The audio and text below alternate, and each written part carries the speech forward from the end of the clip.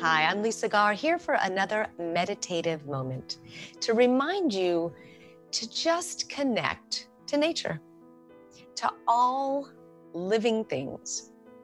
If you get stressed out or if you're feeling pressure or the uncertainty of the moment is getting down on you, open the window, walk outside, quiet your voice, and listen to the meditative sounds of nature.